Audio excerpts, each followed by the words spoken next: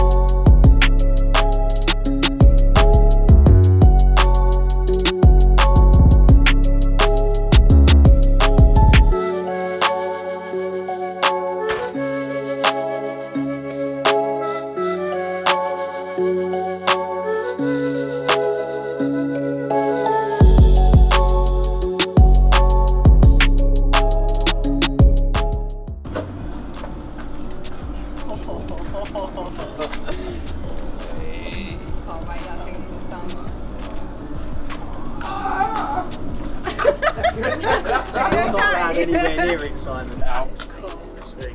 This thing has got so much attention, it's actually ridiculous. It's honestly one of the most popular builds that I've ever done.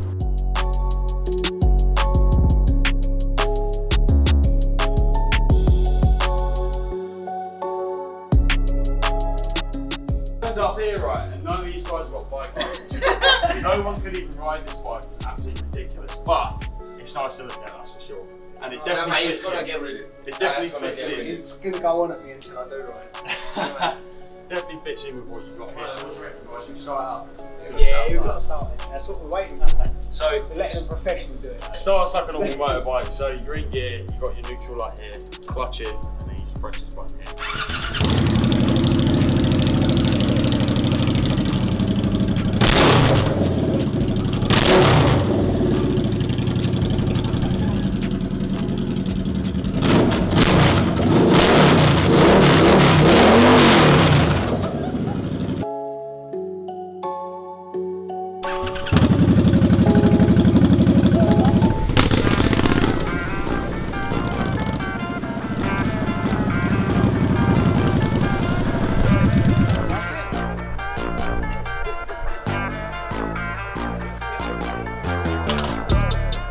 He wants guys like that. Ready? Ready?